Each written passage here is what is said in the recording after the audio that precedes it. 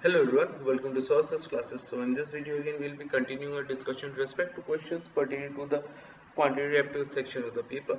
So this regards, if we talk about the QA section in general, what we see the paper to be a little more difficult. So this question is a testament to that. So let's take a look. HCF of two numbers is 119 and their sum is 833. What are the numbers if they differ by minimum possible amount? Okay, so here it's given HCF is 119 and their difference is 833.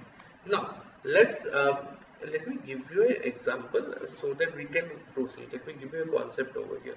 Suppose HCF, okay, suppose we have two numbers, okay, AX and BX, okay, so therefore their HCF will be X and their LCM will be A into B into X, okay.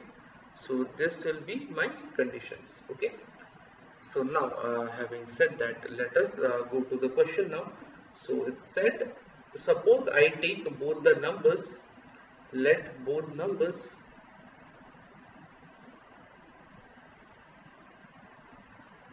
be 119A and 119B, okay. I'm using this particular concept because X would be the HCF which is common, so 109A, 100B.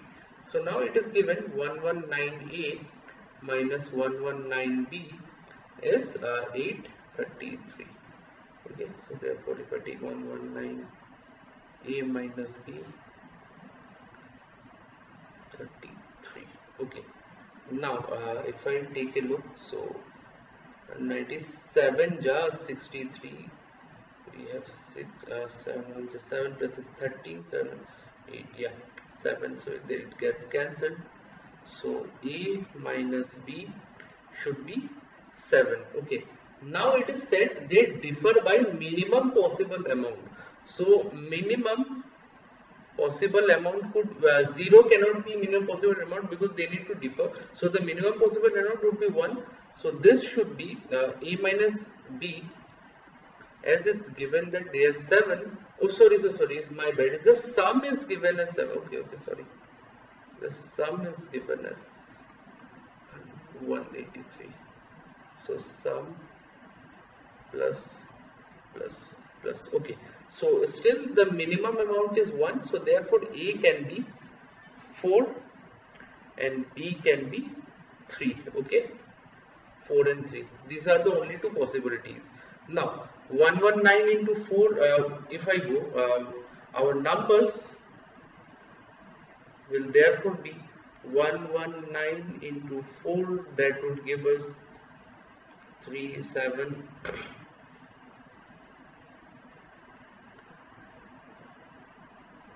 7 and 4 into 4, and also another one 119 into 3 or 7, 2, 3 1 3 4 5, 3 1 3. So these two will be our answer, 4 7 6 and 3 5 7. So I hope this question is clear to you, the approach involving the same and how we came about with the solution of the same, okay. I hope all the things said are clear to you as well. So if you have any doubt, kindly go through the question. This should be give you plenty of insights regarding the approach involved as well, okay.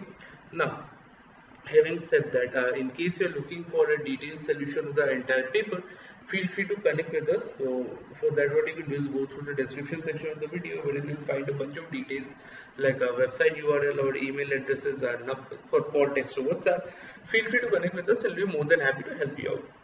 So any help you might need with whether it is regarding your competitive exam preparation, for any exam preparation that you might need, so any exam query that you might have with respect to like your guidance if you might be needing, and also if you have any doubt or query with regards to your any subject or concept, we'll be more than happy to help you out. So please do look us up. So having said that, if you like the video, make sure you like and subscribe to the channel so we will keep coming up with relevant content such as this further down the line. So with all that said and done, I'll be signing out. Thank you so much.